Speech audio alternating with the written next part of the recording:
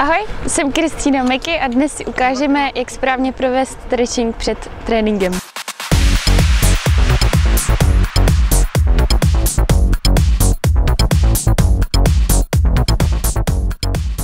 Je důležité se zahřát nejlépe rozklusáním a následným protažením nohou. Nohu protahujeme zhruba minutu, dokud nás se nezačne moc stáhnout.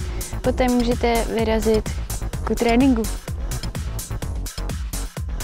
Atletická abeceda se skládá z liftingu, skippingu, předkopávání, zakopávání a kotníků. Následuje skipping, což je zvedání kolene vysoko. Pokračujeme zakopáváním, důležité je u zakopávání se nepředklánět. Předposledním cvikem je předkopávání.